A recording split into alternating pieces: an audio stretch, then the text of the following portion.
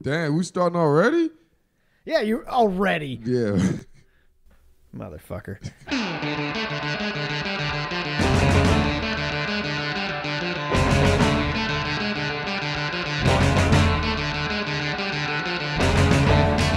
Trash Talk Radio. Coming at you live on MP3 from high on a hill above beautiful Lake Washington. My name is Lestro, and with me as always is the Guru.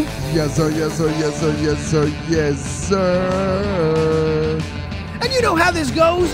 We're here to talk a little trash on the week's worth of sports. I don't know anybody except the Guru, and the Guru knows all. Man, I know just a little something, man. Just a little something, man.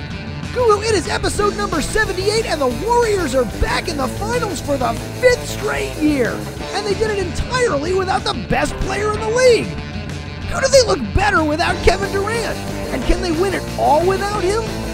Then, in the East, Toronto has rallied back at home to even the series at 2 each. How concerned should the Bucks be? Can Giannis bounce back? And how concerned should Toronto fans be about Kawhi's limp? Plus, you know we got a 2-minute drill. And Guru, I've even got a game time for you this week. Yeah! Episode number 78. Let's roll. Guru, my man, how are you doing? Man, I'm living the dream. Don't you pinch me, man. Don't you pinch me. Did you have a good weekend? Oh, absolutely, man. I actually had a great weekend, man. My brother came out here for a week, for a little vacation from college. He's a college student. You know those days in college. Oh, God, I miss them. Yeah, right. So we, big brother, middle brother, youngest brother. So all the C-Says boys go say, you know what else you going to do when you have 3 brothers? Go do something competitive. So we went to the fun land, played some putt-putt. Big brother got to kick some ass in a little Tiger Woods, y'all. Did you assert your big brother dominance? Of course. Of course. Hey, Steph Curry ain't the only damn big brother who's going to dominate the little brother, man. I'm glad you brought this up because I'm going to ask you about this a little bit later on the show when we get to Steph Curry. I had a pretty good weekend too. I got to share this with you. The wife and I and little Lestro were out this weekend, and we almost adopted a pair of cats. We almost adopted a pair of 2 absolutely gorgeous black cats that were a bonded pair that we found. And found okay. No, we didn't find them. They were at a store. They were at an adoption event near the house. And so we went. We were taking the kid up to see the cats. He loves them. So we almost adopted these 2 cats. And they were these 2 beautiful cats that were, they told us that they were strays that they had gotten off the streets of Africa and were bringing here to look for an adopted home. And I was like, oh my God, we have to get these 2 cats. I'm going to name them Fufu and Jollof. Oh my gosh, that would have freaking be awesome, right? Dude. Turned out they weren't actually. They were Middle Eastern cats and not African cats. Anyway, we couldn't get them at the house. There was no way. The wife and I talked about it. We're like, we can't do 2 cats right now. There's just no way with 2 cats and a baby and an 18-month-old running around. We can't housebreak 2 cats and an 18-month-old. This is not gonna be a thing. But as soon as I thought of the names, I was immediately bonded to these cats, Fufu and Jollof. I was like, they gotta be. That's what it's gotta be. Oh my gosh, that would have been awesome, man. That would have been awesome. So now what is he gonna name the cat? Kebab? Yeah, probably. I don't know, hamburger. We'll see. The kid will name him, and it'll be whatever he wants to call it. A truck. That'll be the cat named Truck. So Guru, let's talk a little sports here, man, because the NBA, the 3rd season of the NBA here, the playoffs are in full swing right now, and we know that the Warriors are headed back to the NBA Finals for the 5th straight year after sweeping the Trailblazers in the Western Conference Finals, and they did it entirely without the best player in the league. Guru, what is going on? Is this team? How are they this unstoppable? Dude, it just hit me in the head. I just got boom. I saw that. You said 5th straight year. 5th straight year in the finals. Dude, that's amazing. That's crazy, right? Oh my gosh! And it's like, no, the real thing is LeBron did it for 8 straight, dude. I had this in the drill. I got a new question. Oh my goodness! Wow. Anyways, more impressive. LeBron's 8. LeBron 8, man. I agree. It was one of the topics. I agree. All right. That is correct. There you go. Thank you. I'm already getting ahead of the game. That's right. But is this a Warriors sweep? Is this expected? Yeah. What are the Blazers? The Blazers they're a good team. They're not a threat. Like, is anyone really? Let's just forget all that Charles Barkley, all getting some ratings and getting all that bombastic star talks. No, I'm not worrying about that. Did anyone really, realistically think Portland Trailblazers, when they started this NBA season, who said Portland Trailblazers is going to the championship? No one said that, dude. We've been saying the same thing for 3 years. There is no surprise. I'm not shocked. This is shocked me, dude. I'm not shocked, dude. Are you surprised that, or are you shocked at all that they swept them without Durant? If Durant's in there, of course it's not a shock, but he's the best player. No, I'm not shocked, because this is what people got to realize, Lestro, all right? The reason why, you got to go back, why did they get KD? Why was KD needed for Golden State? Well, he wasn't. They won a record number of games. They lost the championship. He was needed because there was one guy in the league that just took their heart. It was basically when they pair of Kyrie and LeBron, because Golden State knew Kyrie and LeBron, when they won that championship, when they came back from 3-1, they couldn't stop LeBron. Even the series before that, LeBron, people arguably would have said he would have been the first losing player to get an MVP. To get the MVP, yes. Yeah. So he was so dominant. And then his second go-around, when LeBron figured him out, he won that game, of course, with Kyrie. So you know what Golden State did? What I always tell you, they got the biggest insurance policy needed in sports. They got this guy for LeBron and Kyrie tandem. That is the reason why they got KD. They didn't get KD to beat anybody else in the league. They already showed that by winning 72 freaking games. Right. This was all they just beat everybody in the league. This was to go against LeBron and Kyrie. And you know what happened? This year, is there LeBron and Kyrie in the playoff? No. Exactly. So do they not anymore? Do they need KD? Apparently not. Exactly. Because the only reason they got him was to defeat LeBron and Kyrie tandem. And there is no Kyrie and there is no LeBron tandem. And Golden State won the championship without they could beat any other team without Kyrie and LeBron on the same team without KD. Well, this team, this was actually done in impressive fashion too.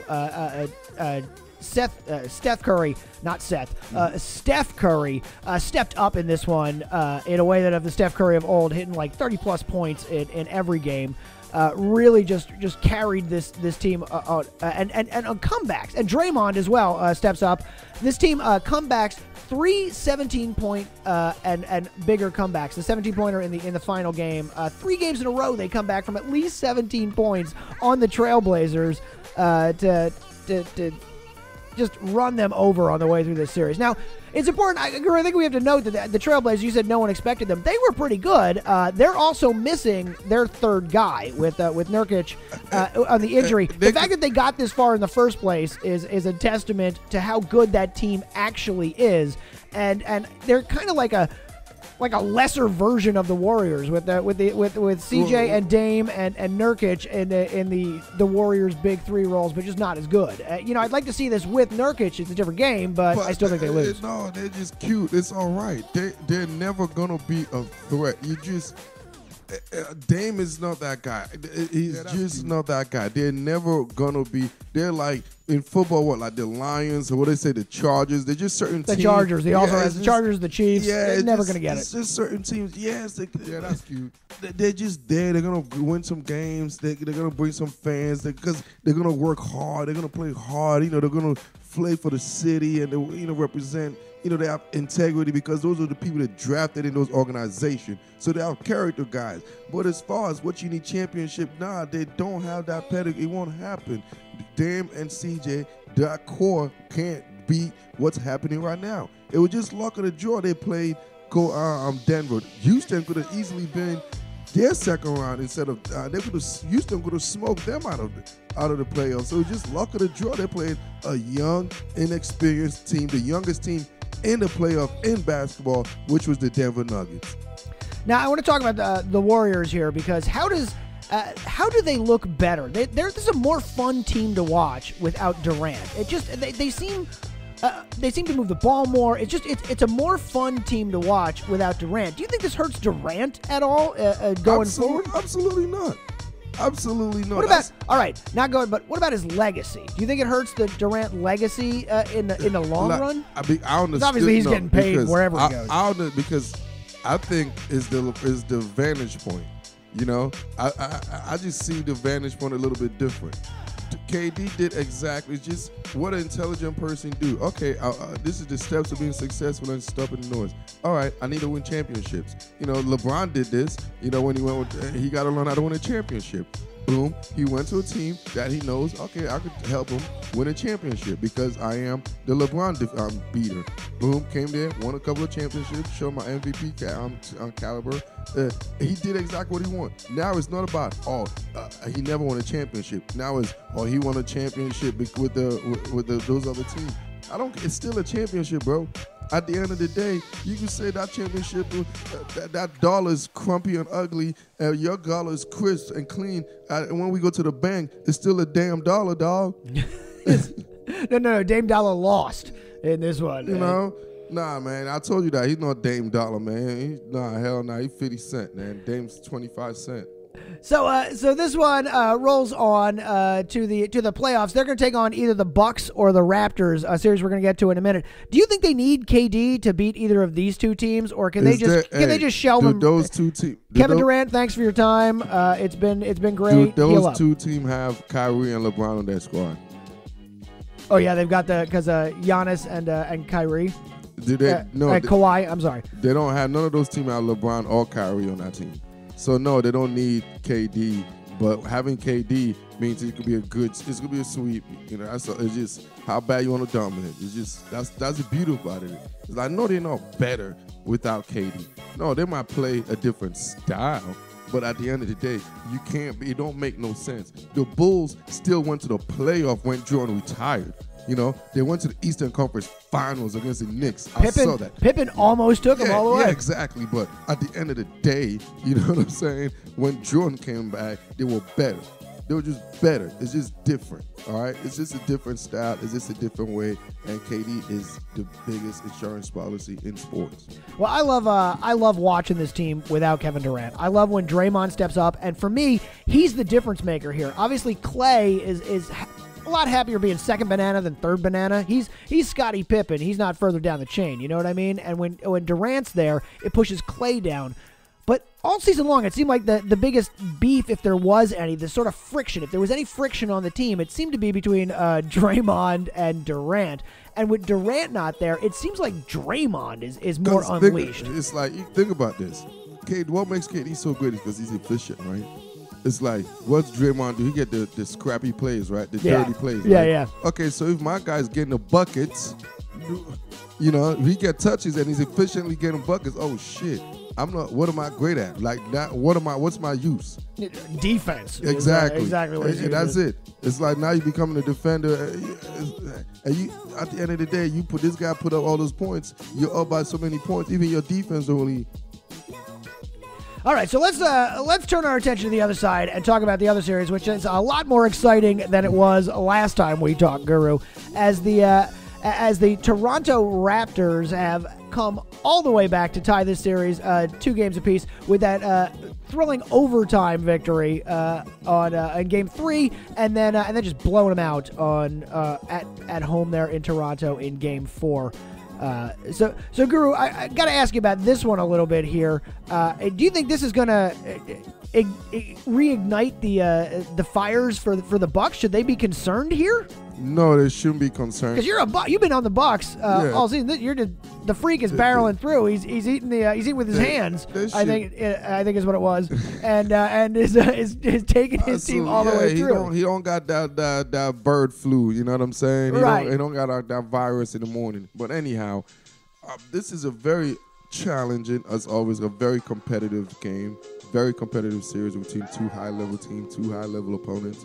that are, other than obviously Kawhi and Gasol, they got a couple of experienced guys in Toronto, but realistically as a core, this team, they're pretty new as far as being in this type of situation, being this close as far as achieving just the core. Yes, there are some organizations that achieve that, but like I said, this is Kawhi's first year in Toronto, so there's a different whole dynamic. Could be his last year in Toronto, too. Oh, yeah, in and out. OG Classic, Kawhi, in and out, OG Classic. Right? Getting one and done. But this is one of those situations, I think, Bucks have in a good situation because they don't have to win a game in Toronto. Like, that's what we got to realize. They could win the series without having to win a game in Toronto. So, and another factor, obviously, the injury. It's nice to get that one seed. Yeah, exactly. Yeah. And you got that injury situation going on. And as the series go deeper and deeper, which I do overall, essentially, I think it's going to go deep, 6 or 7 games. That is going to take its toll. And just the depth of Milwaukee is going to kick in. And those shots they're going to go in the second half. So, at home. So, I definitely see Milwaukee taking Game 5 and just taking a strong hold of the series. You think it goes 6 or you think it goes 7? You think Toronto gets that game back in Toronto? I want it to go 6 because then I want to see Milwaukee, if they could take that step, because then that will really show me if at least minimum-wise they can make a gentleman sweep if KD comes back for that series. Without KD, I think Milwaukee winning. But with KD, it's a gentleman sweep. Mm-hmm. You think Milwaukee beats the Warriors? Without KD. Without KD. Yeah. See, we were saying before. That's what I was asking you about before. And you were saying, no, they beat this team both ways. I think that's actually an issue, too. I think that they need KD to – I don't know if they need him to beat Milwaukee, but they certainly need him to beat him quick. Yeah, if they're going to beat him in less than 7 games, they're going to need KD out there for Milwaukee. For Toronto, I think they blow past Toronto because I think Toronto's built like the same way. They're just not as good as the Warriors. It's a similar style that's not as good. Portland is just going to be done. Yeah, it's baby Warriors that can't keep up. But the Bucks are built different because they're built around Giannis. So that's a different game, and I look forward to seeing those two teams play because I don't think that Toronto. I think Kawhi's injury it looks like he's been pulling on that left hammy or that left quad again rather, which has kept him out for like 4 years now. It looks like he's been pulling on that and limping around on that. Not something I would be concerned about if I were a Toronto fan. Yeah, absolutely, man. The Bucks are gonna blitz him. They're gonna blitz him at home, man. They're gonna really test that injury. So like I said, I think the Bucks are gonna get a. It's a do or die. This is really gonna test the heart of Giannis, and I think he's built for this type of stage. He's built for this type of situation. He's been prepped for this. You know what they say: when opportunity meets preparation. That's when the luck situation happens and being at home. So I definitely see Milwaukee. I see a double-digit victory. I see, and I think the issue in this was that you talk about depth. Toronto's been the deepest team all year. Their regular season depth, if you will, as opposed to their playoff depth, because they're a little bit different, was the best in the league, and their bench has just been nowhere to be seen. And what started to happen is it seems like their bench is waking up a little. Now, you were saying, we were talking about this during the Sixers series, benches for the home games. You know what I mean? They're really come together at the home games. The bench doesn't work on the road as well. So that might be what it is. But the guy, I was telling you this before we went on air earlier this week, where the hell's Fred Van Vliet been for this team? We hear his name last year in the playoffs. He scored 11 points a game during the season. Disappears in this series. He was there in Game 4 when they ran it out. You hear him missing shots is what you hear, because he was atrocious on his three-pointer attempts, I think, in Game 3. But Game 4, 13 points, scores for him and gets back into this game. If Toronto can keep their bench engaged, it could go 7, is what I'll say. It could go 7.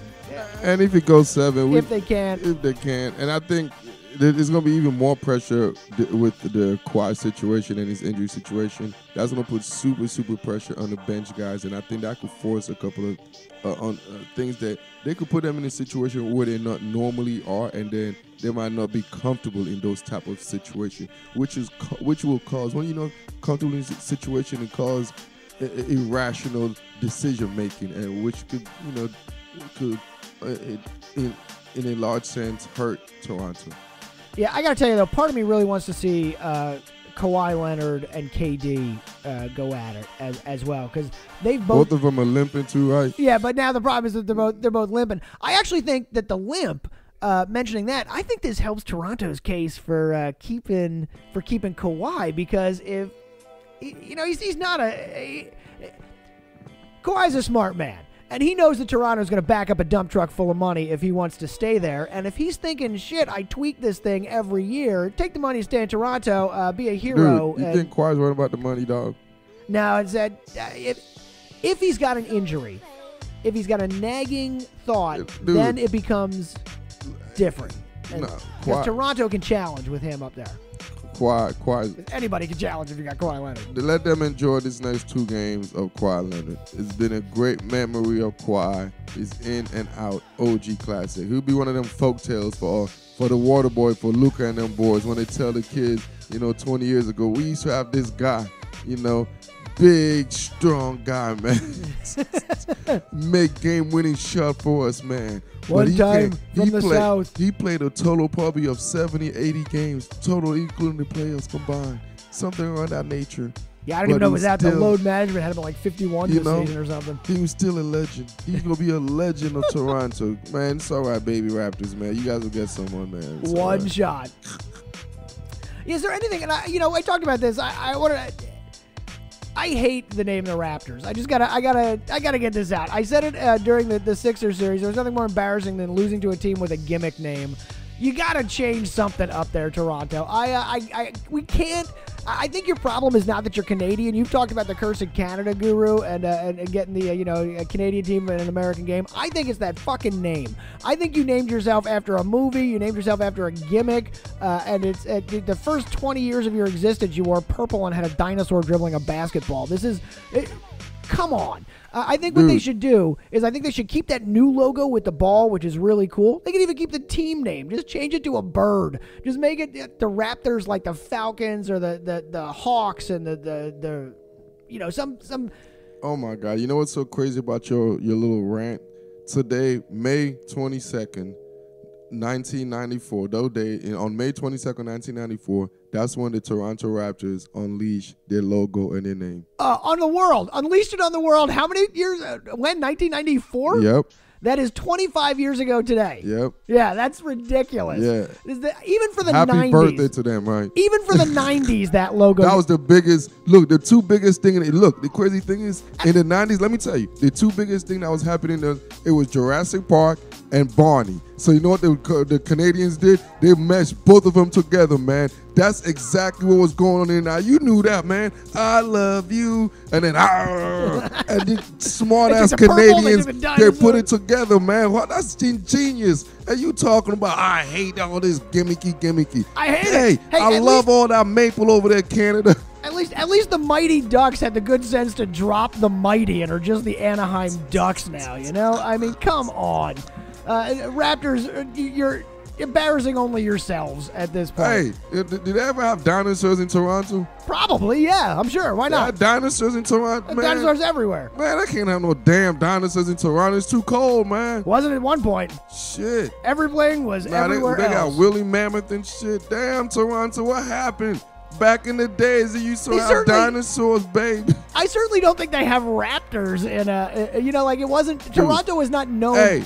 I want to see, man, could somebody please go Google this, go find it. Did they ever find any raptor bones, any T-Rex bone in the province of anywhere in Canada, in the whole north, whatever you call it, what the hell is a continent of Canada? It's a country. The whole country, man. The whole country. There might as well be a continent there as long as a damn continent, man. The vast lands of Canada to the north, the great north. All right, now let me get out of this. Let's, Guru, let's transition here and talk a little bit. We'll do the 2-minute drill, and then I got a game time for you. But before we get into those, you gotta let me do the plugs. Plug time. Trash Talk Radio and TrashTalkRadio.com, brought to you by the WorldOfSportsNetwork.com. World of Sports Network, connecting the world through the sports we love. Head on over to the YouTube page and subscribe to it. Make sure you subscribe. Go to the YouTube, search for World of Sports Network, and click subscribe. Trash Talk Radio available, of course, everywhere you get your podcasts. We're on Apple, we're on iTunes, we're on Google, we're on Spotify. Do us a favor, leave us a review. Subscribe and leave us a review down there. Tell us what you think, tell us how we're doing, and make sure you check that out. If you're looking for me, Lestro, you can find me every day on Twitter at @MoreOrLestro, @MoreOrLestro. You can find the Guru on Instagram at Guru's Film Room. It's just his thoughts. And for extended version of his thoughts, make sure you check on WOSNShop.com. That's WOSNShop.com, where Guru every now and again lets one loose. The deep thoughts over there on WOSNShop.com. It's also your chance to get all kinds of great Trash Talk Radio and World Sports Network merchandise. One more time for the people in the cheap seats, TrashTalkRadio.com. And Guru, tell them that hashtag. That's 10K for TTR. Okay, Guru. So we're quick show this week because we got basically the NBA going on, but it doesn't mean that there wasn't other things going on in the world of sports. So are you ready here for a quick 2-minute drill? Let's get it. So we play the 2-minute drill here on Trash Talk Radio. I put 2 minutes on the clock. It's our chance to talk about everything we didn't get to talk about on the show. 2 minutes on the clock, and I start lobbing questions at the Guru. Here we go. Guru, I want to talk a little football for a second. Arizona cornerback Pat Peterson, one of your favorites, was suspended for 6 games for PEDs.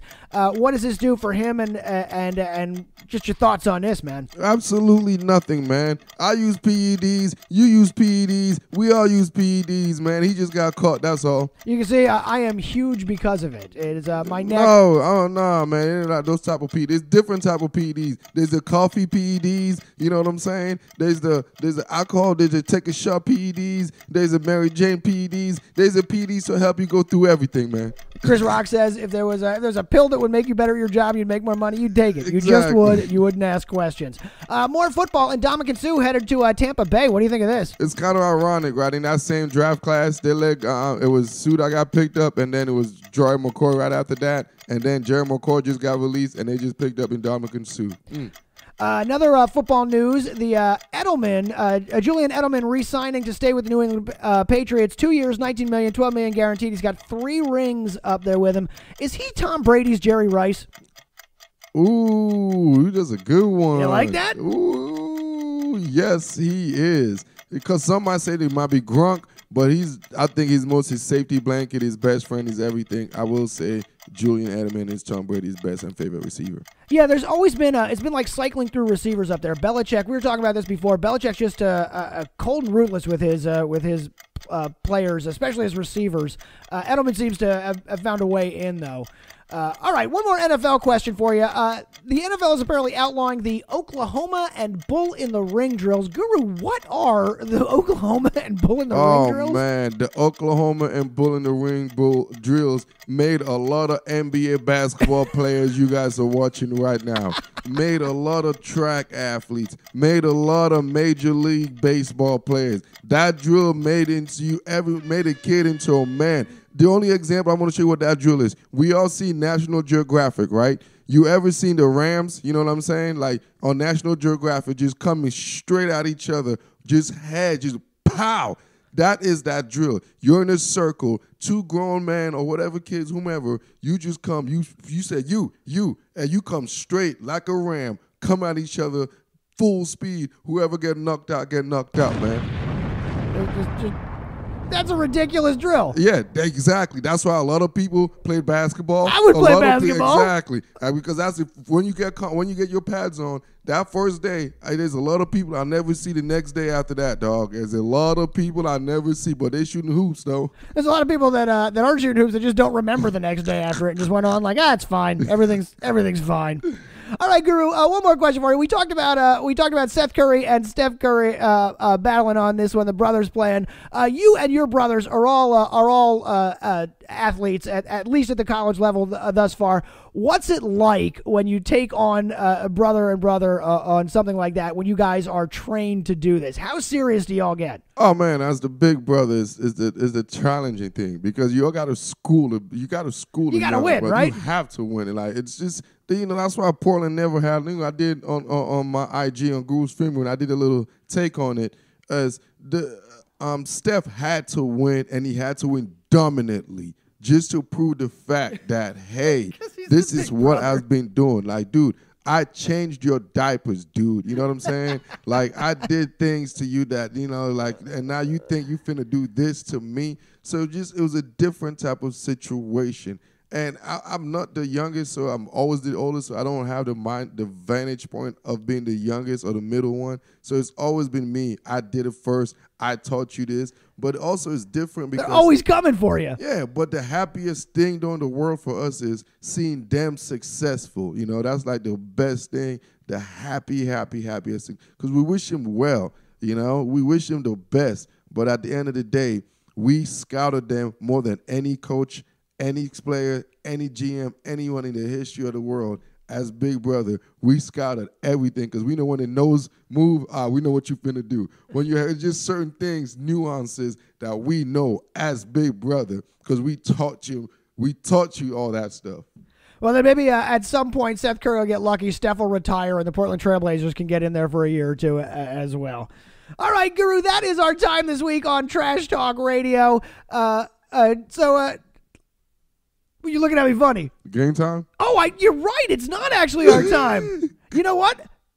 It's time for game time. Here we go. Game time. Game time. Game on. Game on. Sounds like game time to me. What we should do, the three of us should play a game of stickball. Spent all this goddamn time writing this game, completely forgot about it because we haven't been doing this in a while. Game time. That's how long it takes for us since we've been doing game time. Game time on Trash Talk Radio. Guru, I got a good one for you this week, I think. Speaking of that Trailblazers loss, with them eliminated from the playoffs, their star player Damian Lillard can now focus on his other career, rapping. Mm-hmm. Lillard is generally considered one of, if not the best NBA players to ever rock a mic, though he's by no means the only baller to spit a few bars. So the game here, Guru, is how well do you know your NBA rappers? Oh, man. Huh? Oh, shit. All right, as always here on Game Time on Trash Talk Radio, right answers get us Marv. Yes! Wrong answers get us Rabel. It's no good! Here we go. Question number 1. Let's start with Dame Dollar himself, who has put out 2 albums to date, The Letter O and Confirmed. And he's put out some singles, too. Which of the following sports-themed titles is not the name of a Dame Dollar track? Which one is not a Dame Dollar track? Is it Bill Walton, Shot Clock, Shooter, or Pick and Roll? Bill Walton, Shot Clock, Shooter, or Pick and Roll, which is not a Damian Lillard Dame Dollar track? Pick and roll. Pick and Roll is correct. Yeah, dog. I know my NBA rappers, son. Well, see, question number 2. While Lillard might be the one of the best, one of his opponents this postseason is considered to be among the worst rappers ever after he appeared in a video spitting a verse about the cafeteria where he went to college. Who actually rapped the lyric, quote, "The outpost might be open later, but Allison not gonna flavor your taters"? Was it Russell Westbrook, Steph Curry, Paul Millsap, or Sean Livingston? Who rapped about their college cafeteria? Russell Westbrook, Steph Curry, Paul Millsap, or Sean Livingston? Jeez, I would say that sounds something kind of quirky and witty, so I'll say Steph Curry. That is correct. I know my NBA rapper, son. Steph Curry back in college at Davidson. It was a parody of an Arthur Ross track way back in 2009 called "I Love Commons" about the cafeteria there. All right, question number 3. Back in 2012, which NBA superstar dropped the track "Worried About Tomorrow," which featured the following lyrics: "Never worried about another day. Never worried about what people thinking. Never worried about others say. Selfishly, I'm worried about me."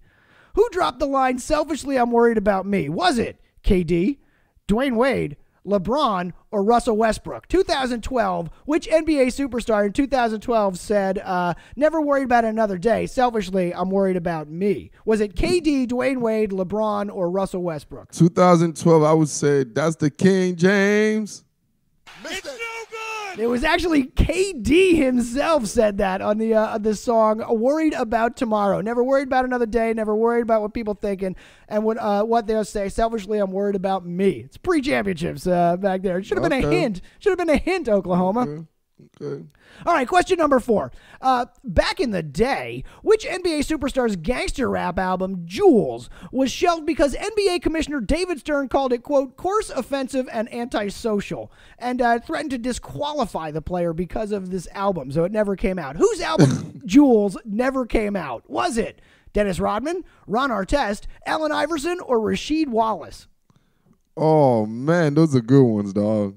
Oh, my gosh. Dennis Rodman, Ron Artest, Allen Iverson, or Rasheed Wallace. Who had an album called Jules that never came out? Despicable. All of them were despicable. All of them would do some despicable acts, man. I'm going to go with the most despicablest of all despicablest. Despicablest. That would be Dennis Rodman. Let me guess. AI? It was actually Allen the Answer Iverson. Allen the Answer Iverson had an album called Jules, which never came out. It was a gangster rap record. There was a couple songs came out. He's since said he's embarrassed by it. That he's glad it didn't come out because it's embarrassing. Hey, but speaking of Ron Artest, Meta World Peace has officially released 2 albums of his own. On an Uncaring World. 2006's My World and 2011 Ballin' Mixtape. Which of these is not a Ron Artest classic banger? Which of these is not a Ron Artest song? Game Time, On That New Shit, Workin' the Pole, or Malice? Which is not a Ron Artest song? Game Time, On That New Shit, Workin' the Pole, or Malice? On That New Shit. That is not right. Malice is the one that I made up there. That is man, damn, dog. Right, Okay. Ron Artest getting you every time. I know the new school NBA rappers, man. Good, because on to the younger kids. Question number 6. What younger NBA player has released singles about his brother, his father, a Dragon Ball Z character, and his Lonzo Ball? That is correct. I wasn't going to give you any clues on that one anyway. All right, Guru, one final question in our NBA Rappers game, and you get no hints on this one. This one you should just know. Who is the only NBA player to ever get signed to a label deal, go platinum,